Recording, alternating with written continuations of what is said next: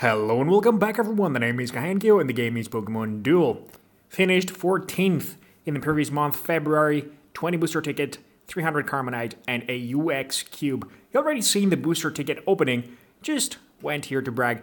And also, write this, Rowan, a bot thing with a rush deck and Feeny included.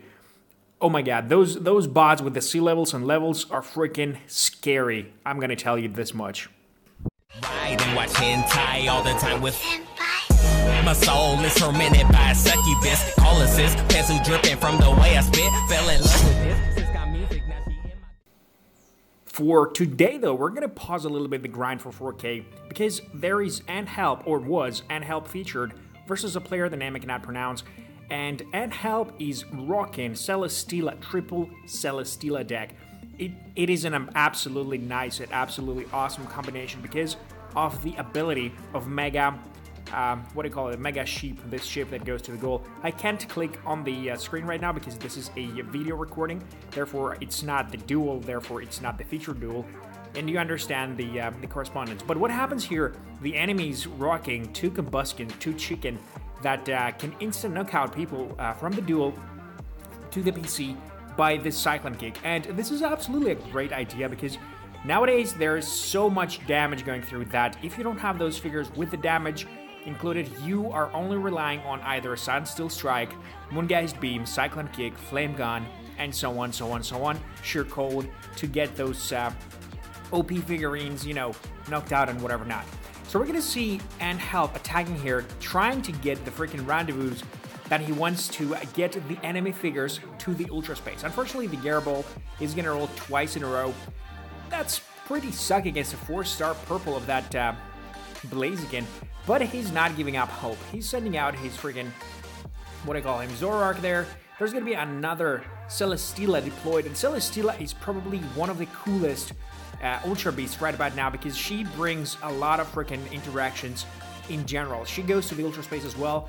And fun fact here, if Celesteela does make the rendezvous spinning near the Lunala or Solgaleo while she battles them, or any other Pokemon such as Mega Jaeger that doesn't allow any other movement besides them, she is gonna be not moved to the Ultra Space, and Anthelp is gonna demonstrate that. And I didn't know that when I watched it the first time, but it's pretty darn cool. And what other cool is, the thing is, this is like a little bit buffed up Feeny deck, because you are able to banish a lot of mons pretty efficiently. And Tapu Fini with the Altaria is pretty much the same with the Ponywish, but this is the Ultra Space. Basically speaking, if you would like, or if Help would like to have the Cosmog, instead of the Speed Form, to have the Nebby's power to bring his mons from the Ultra Space. And by the way, if you do manage to watch a lot of those people in the feature duels, if you encounter them a lot, Nebby's power now with the Cosmog is a great tool to bring your mons back from the Ultra Space, because that's how the devs made it. So Flame Gun is gonna roll. That's gonna guarantee not to get knocked out for the first turn of that Celesteela, and she wants to roll the blue Rendezvous.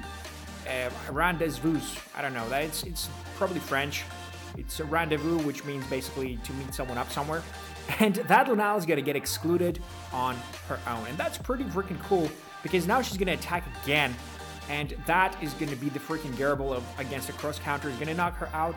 But the ability of that Mega Sheep brings another Pokemon from either Ultra Space or PC or bench near him. And that's pretty darn amazing, because you can bring 2 people, then you can recycle if you need to bring a third one, a fourth one, and there's gonna be a miss. Such a lucky roll. Of course, Anthelp here is looking for that blue. He wants to banish as many Pokemon as possible right here before anything bad happens and before he loses. So, therefore, even though it's gonna be a 1 MP Mon, it's basically good enough, because slowly but surely you're gonna wear down your opponent's team. They like it or not, if they get banished, you can still get your mons back, but they can't. Therefore, it's GG well played. So, there's going to be an attack, and another rendezvous is going to scroll. And boom, see you later. No one cares who you are, where you're from, and what you do. You are going to get demolished. And of course, he wants to do the same with the Zapdos. He's going to roll the Flamethrower, good enough to kill the Zapdos. Flamethrower is such a strong ability. Burn people, do stuff to them, you know, kill them, and 137 damage being so standard right about now. This is kind of sort of scary, you know, if you ask me. I mean, Rush decks are going to be in a big trouble right here, because those rendezvous things are definitely going to make you, you know, outnumbered. And when you're outnumbered, you can't rely possibly to do everything that you need when you're like sending out your mons to hook you up with more support and so on. So my blue on Sceptile, if I decide to roll Sceptile once again, on Mew is now more relevant than ever in my opinion, because of that blue, because of that 40, or in my case 40, but because of that hypersonic, which is not allowing anything above 100 damage to knock you out. It's extremely relevant. I don't know if you agree or disagree. It's totally up to you to decide. But I believe that all those super awesome mons right here are very scary. And having something that allows you to not die and keep yourself alive for a little longer in this specific meta, frankly speaking, is good enough for me. So there's going to be a goal towards another fly, by the way, the tiniest of flies. This is a 1 MP mon that does provide a lot of damage, a lot of versatility, and a lot of utility, because it is somewhat mobile as well. We're going to see that attack once again, because yes, they want to do the rendezvous. I don't know if that rendezvous is a necessary ability. Can you cancel it, or does it just happen like fake out? Because Typhoon Slash, you decide if you want to do it. Like Stealth Head, you decide if you want to do it. Is this something that you decide? And help if you're watching this channel, just leave it down in the comments, because it's very interesting to understand how it works. Therefore, not therefore, but I don't have this mon, so therefore I don't know how it works. But we're going to see the Koko trying to attack here, and there's going to be a dodge towards a dodge. There's going to be an advancement of the Zoroark, I would assume. There could be the Mega Evolution from that sheep to get more of those banished mons back on the field, but 99 towards 99 is going to be initial turn. That's an absolute beast Zoroark, by the way. It's gonna knock out that Koko. I wouldn't, frankly. No, Koko had probably the lowest chance to kill that Zoroark than the Combusken had there. Combusken could get the evolution and, you know, do other things about it, but effectively banished 3 enemy Pokemon right there, and the weak spot kick is going to spin, I think, twice here, and Help is going to get weight. Yeah, it's going to spin twice. That could potentially be a, you know, one-man army of that Combusken, but it's not going to happen. The Speed Form is going to go out. Enemy Zoroark is going to go out, but the enemy Zoroark is not even as close, as strong as the and Helps there. So there's going to be a double chance. So I would go for maybe the X attack or something. I don't know. Because, frankly speaking, no matter what you roll, if he rolls 99, you won't win. Basically, I don't know. That's going to be a respin. Doesn't matter, because nights, days, and the 90 basically covered by the counterattack being 99 right there. Awesome play, well played, and Help absolutely phenomenal.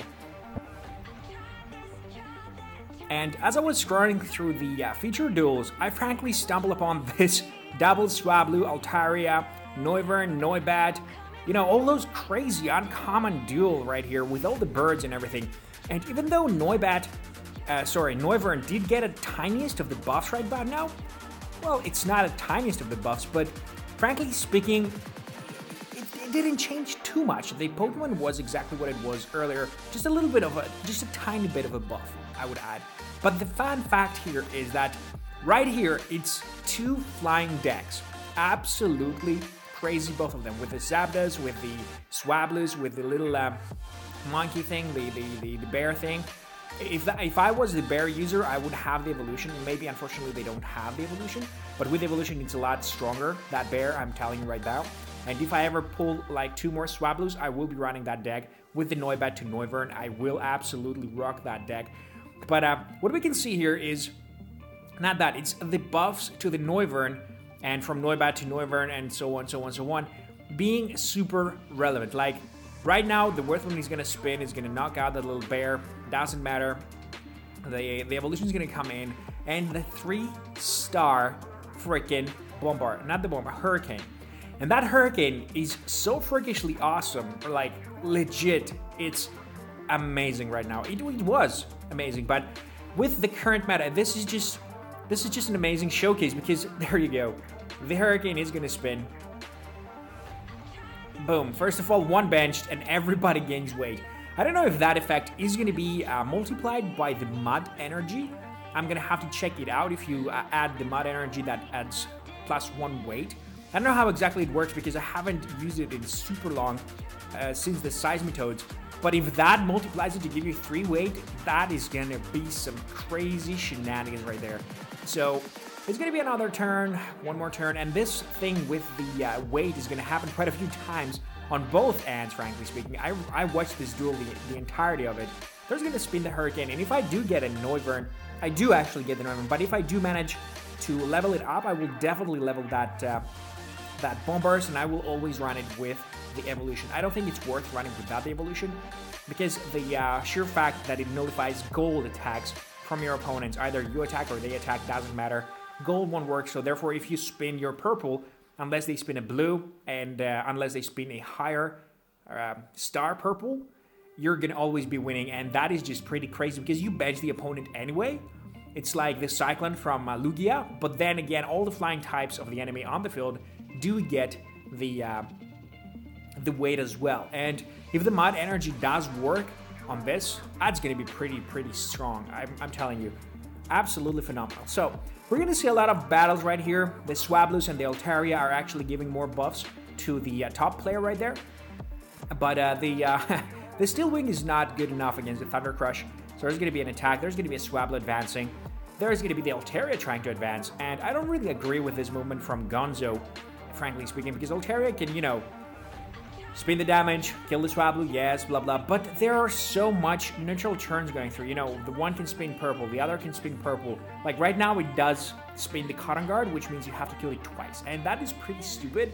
Swablu is extremely powerful for a low tier Pokemon. I think that it shouldn't have round. It should have a damage of 30 at most, and not a round effect. Like that for me, it's an overkill for a non-common, frankly. That's my opinion. Or if you're decreasing the damage values, decrease it for all Pokemon on the field, not just the enemy Pokemon. But we're gonna see the Noivern, and there I go. The versatility and just better case when it's evolved. 3-star purple gives weight to everyone unless you have a plate to use. You gain a weight loss. And I don't think this is going to be a weight loss in general from the duel, but frankly speaking, it's just pretty darn cool. So there's going to be another attack, Noivern on Noivern. 3-star to 2-star purple, but there's going to be the Dragon Pulse rolling 100 damage after the debuffing from 2 Swablus. Going to get sent to the bench, and of course they need to use more plates. Like, if this happens at the later stages of the game where you already had like 100 turns and there is no plates left, you know, this is freaking scary, you know? So Bombers against the Bombers, the Evolution plus the Altaria doing the job, killing that other Noivern. It's pretty efficient, and right here I wouldn't attack. You know that dude already has the Evolution. Your gold won't be gold, so the point of attacking there is actually irrelevant. You shouldn't. Should have just wait, go ahead, kill the Swablu next to your Swablu, and so on, so on. But alright, there's going to be the knockout. Swablu doesn't have a gold, so it was adjacent to that Zapdos, but since it didn't have gold, it didn't have anything to spin. Therefore, it doesn't get knocked out. And right about now, because there are a couple of Swablus on the bottom side, if this guy attacks and gets the 40, even if the other dude, you know, if it's 0-0 damage and it doesn't kill it, it still benches it. Because that's how his 40 is.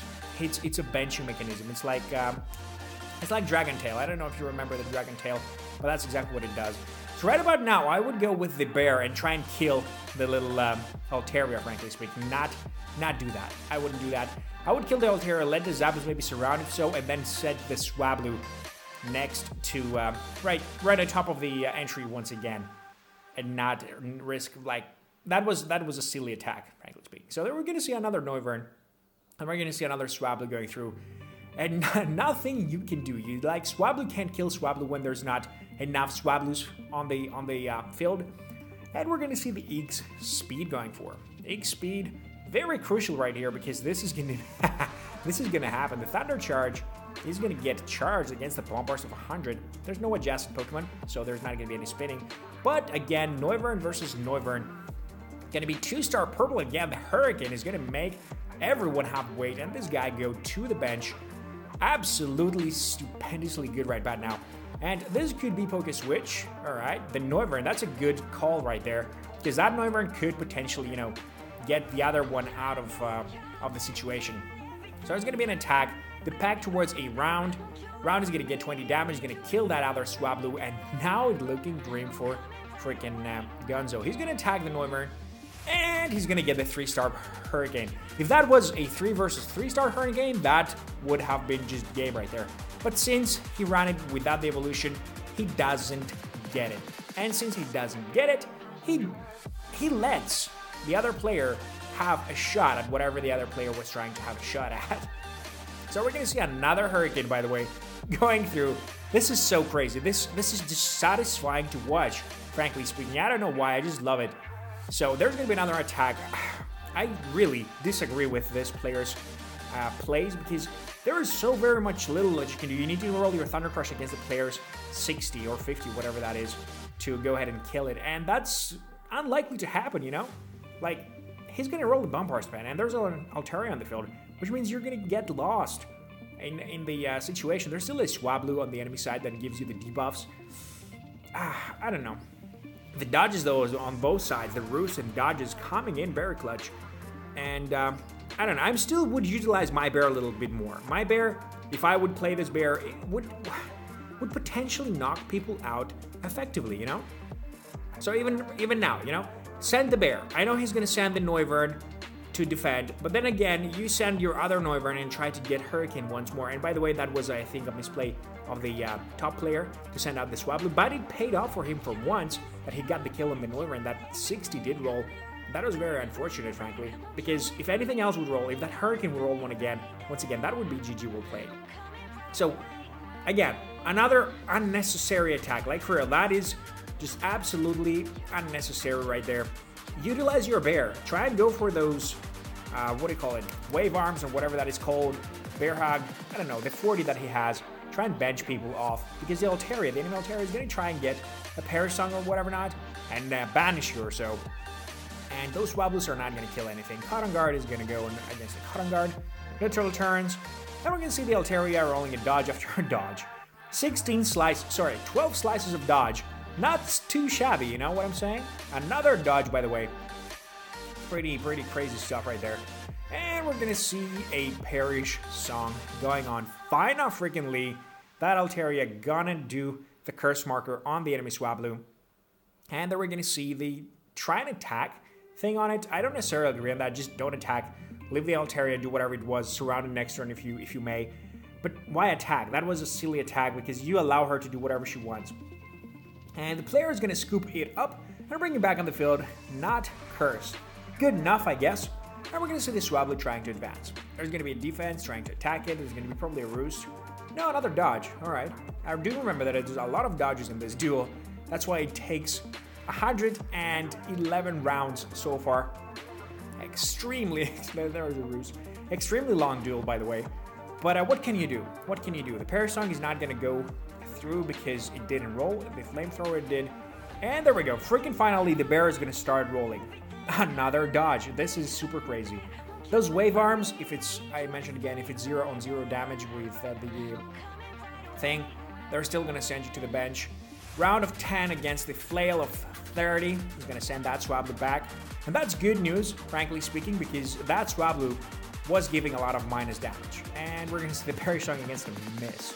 Alright, that is kind of sad, but if you go ahead and you attack the Noivern, and you do manage to spin his Hurricane, he's going to send you to the bench. You're going to lose that curse marker, frankly, but we're going to see the Thunder Crush towards the Flamethrower, and that will banish that Altaria completely out of the duel. There are still 2 cursed Pokemon that you can equalize the thing with, but the Roost is not going to allow you to do so. And that's pretty darn scary. Alright, so they're going to be the Zapdos grabbing the entry once again. Like, time after time that Zapdos is going for the entry. Round 0 towards round of 20 is going to go through. He's going to kill that Swablu, get 9 me Amiga Swablu, and I disagree with this move once again. Just go with the Swablu, try and attack, get the wave arms, send him off. You know, bring the Zapdos a little bit closer before you do that, and keep on rolling, you know? So there's going to be another attack. Alright, I don't remember what happens here, but I think there's yeah, Hurricane is going to go through. Gonna send that one to the bench and gain everyone weight. But now the enemy can attack that little wave armor. He's like, I'm going to defend here, Annalie. But the miss towards the flail is going to be just about enough to send that Zapdos flying back to the bench, to the PC, I'm sorry, where he belongs. And there's going to be the Hurricane. Final freaking lead. This dude is going to lose his curse marker. Everybody's going to gain weight. Luckily, those that are already on the bench don't get weight. Because if that was be the case, ooh, that's going to be like pretty darn strong. So the Roost once again against that Swablu, pretty darn strong. That Roost is happening every freaking other roll. So there's going to be the Bear trying to advance. There's going to be the Swablu attacking once again. Another dodge, like, oh my god, okay. What do you want to do? You want to kill those little buggers. You want to send them away. And there you go. What I was saying, 0 on 0 damage. Boom, still get benched, gets weight. And this would be like perfect with some Gazlord shenanigans on top of this. Like gain everyone weight, give your Gazlord like close, keep it close to enemies, and start killing them. So Pack of 0 against a Flail is gonna make this other Swablu fly off, but those Swablus are gonna just keep on scrolling in, and nothing that can stop them, frankly, unless you actually seal those entries at some point and do something about it. Right about now, the round against the Thunder Crush is going to be just about enough to keep that Swablu out on the bench, on the PC, or whatever. And that Noivern needs once again to spin the Hurricane. And if that happens, but he spins the Dragon Pulse towards a Flail. Holy wow. And gets knocked out. And now, I don't know. He makes the play to go for the Soar, maybe, just maybe, because he believes that nothing can kill him unless he rolls a bad roll. And the Roost is going to stop the enemy from doing anything. He's gonna Roost once again, a lot of dodge, and freaking finally he gets the game. OMG. And this is just a fraction of what is to come. If you go to featured duels and you go ahead and check out all the new figures that are playing right now, there's so much synergies. Like Antharp is featured once again with his awesome deck, and Supa is featured.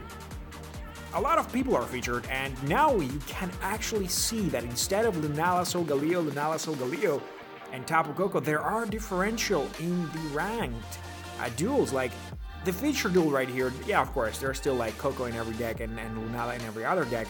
But we can see Joey here with his unique deck. We can see the Ultra Beast deck, of course, with the Koko. We can see a lot of, how do you call it, differentiality, okay? We're not seeing the same over and over. Like Reflex right here, absolutely awesome deck. I want to try this so bad. Once I step over that margin of 4K, I promise I will play every freaking fun deck I can possibly imagine, and I will forget all the meta. I won't care about the ranking ever again, unless there's somebody else reaching 5K and the standard switches up. Then of course I'm gonna try to hit the 5K, but I don't see that happening anytime soon because at that rating there's not too many players. Like even right here where I am, 13, 9, 70, I am playing versus bots every other game. Like legit, if you click, where do you click here? On this one, right? I'm 1687. Did I see correctly? Where am I? Me. You. Okay, me. Why can't I see myself? What's happening? I don't know why I can see myself, but I think I was 1670 something, which was given to me just by playing against bots. 1687, yeah. It was given to me because I was playing versus bots. And if you check out my duels this month, come on game, just I'm clicking here, please. By the way, I do believe that the game responds a little faster than it used to, but that could be just me. Because earlier I used to tap like 17 times and now I just tap like 11. But yeah. What I say, I played 8 duels this month, I won 7 of them, and I haven't climbed almost at all.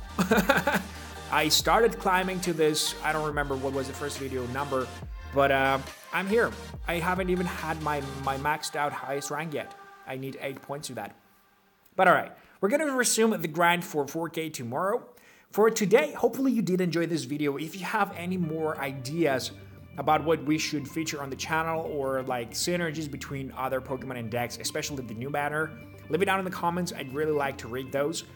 And if you do believe I should do some more pulls on this March 1st banner, leave it also down in the comments, because I do believe that either this is a bait banner and there's something a lot better coming in, and I should keep my my gems to myself for the time being, or I'm missing out on something tremendous that I just haven't seen just yet, and I should go ahead and pull some of the figures because they are worth it. I don't know, you tell me. As for me, I'm Henki, hopefully you enjoyed this video, and as always, have a nice day.